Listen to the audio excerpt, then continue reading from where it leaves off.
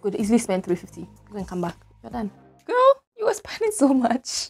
How did you get that money? Welcome, my beautiful people, my royal squad, back to my channel. This is your Queen Angel, going on vacation as a broke college student.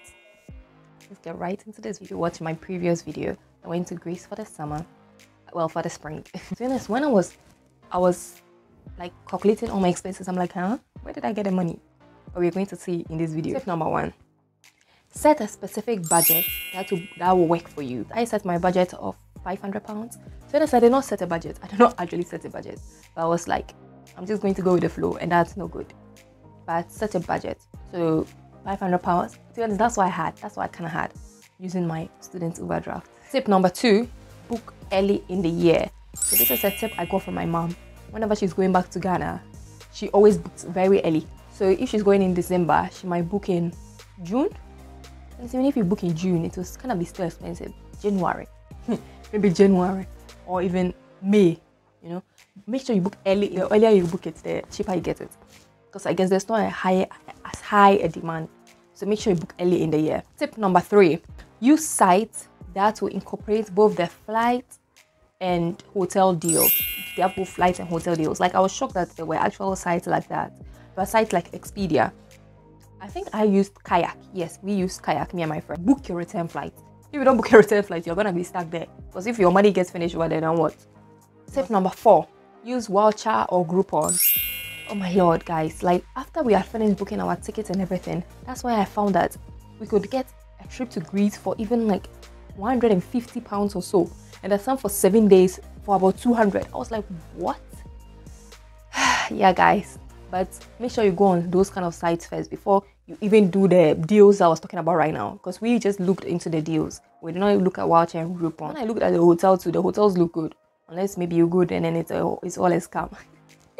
So yes, look at them hotels and see if everything is good. Tip number 5: put some money away for unwarranted circumstances. For instance, I had to pay £80 extra, yes, on my train tickets for both going and coming. It was £40, but with our plane we took Ryanair, and it could only take cabin bags, which meant the bags would go in a plane, so you cannot bring any liquids above 20 ml. I don't remember, but yeah. And I brought my got-to-be spray and my glue because I was going to slay. When you check my Instagram, you see that you get slayed. And I was like, nah, there's no way I'm throwing away my got-to-be spray and my glue. So yeah, I had to send it along with me to Greece, and yeah, I had to pay cash. God bless me, like that's why I was able to afford that. But make sure you put money aside. Number 6: I'm sure if you go on vacation, everybody will know this. Like, otherwise, why are you going on the vacation? But put some money away for food and entertainment and fun. Yes, so me, I budgeted £150 for food and the like. We did not really go much on entertainment. On entertainment, I would say when we went to the 9D cinema, and it was just like £14. So the rest, I guess I spent all on food. And yeah, we chilled like every night, going to different restaurants. It was good. Find out the exchange rate. Luckily, pound is almost like the highest exchange currency. When we went to Greece, they use euros, and the pound is higher. So even when I withdrew the £150 from the ATM in the Greece airport route. So even when we withdrew it, I think they only charged me like 120 something or 130 something because of the higher exchange rate of the pound. So I was able to save some money. Yeah, and I feel like they scammed me. I could have gotten better, but it's okay. Number 7: check with your network provider and check if there's any additional cost for roaming and the like. For me, I was lucky. Like, guys, you can see I've actually never gone on vacation before because I didn't know any of them. But luckily, my network provider is Smarty, and I was able to, and I pay like £10 a month for the 30 gig data, and I was able to get it. I was able to use it anyway, even though I was in a different country, and I didn't get additional costs on roaming. But you might not be that lucky, you might not be that blessed. So check with your network provider and see what other additional costs that we inquire. Check in on the app. So we took the Ryanair plane and we had to check in. I don't even know all this, guys. So my friend is the one who told me about the Ryanair app, and then she told me I should check in so that when we go, we don't need to stand on those long queues and check in. But we had to anyway because my bag, remember, the liquid. So I had to go and weigh.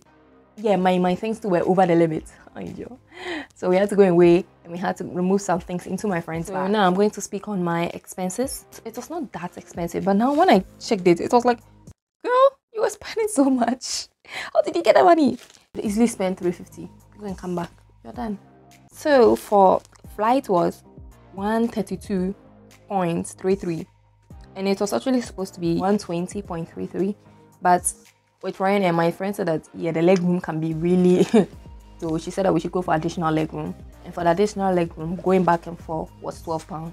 So it went from 120.33 to 132.33, and for the hotel it was 148.29 euros for both of us. So, and yeah, we took breakfast, and breakfast was €6 a day, and we had 3 days, so 18 euros. Wait, the one for the £18 is 128.57, and it's for one person is 64.285. So that's how much I paid. So basically, in total for the flight and the hotel, it was 196.615, less than 200 for flights and hotel, and that's bomb. That's great. But that's not all, guys. So for food, remember I said 150. So £150 for food added to that. Additional expense of £80 because of my bags added to that. And Birmingham hotel. So I was in Nottingham and we had to go to Birmingham to take the plane.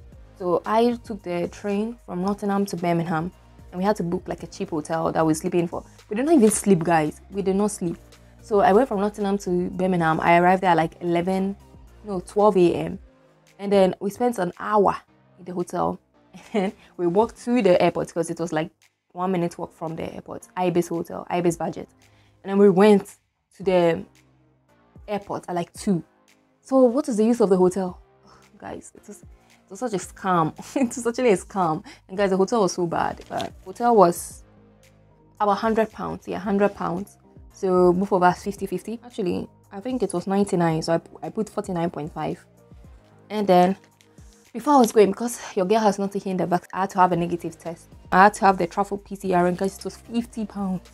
Wow, I really spent a lot. Expenses in total, it became 526.115. I kind of feel like we did not really budget well because I wanted comfort. If we budgeted well, I would not have had the additional cost with the with paying £80. I wouldn't have had that, and I also wouldn't have had the travel PCR if I had taken a V. And the Birmingham hotel, it was so useless. You know, I could have just gone from Nottingham to the place.